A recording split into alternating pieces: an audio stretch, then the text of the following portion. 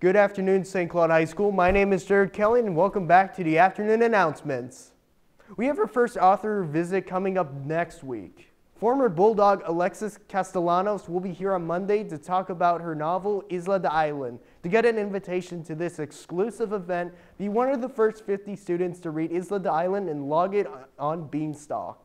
We also have March Madness going on, where the students that log in the most minutes will earn prizes. To find out more information, talk to your English teacher or Miss Perez in the Media Center. And for our sports, the boys lacrosse team picked up its first win Tuesday night with a thrilling 7-6 victory against Colonial. They will host University tonight starting at 6. The baseball team will also play at home tonight against Olympia. First pitch is scheduled for 7:30.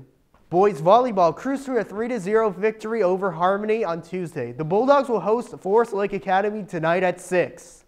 The softball team had a good week. On Tuesday, they went to the road and defeated Osceola High School 7-4 in 9 innings. The Bulldogs beat Davenport last night 5-4. They'll try to finish next week undefeated tomorrow night at Satellite.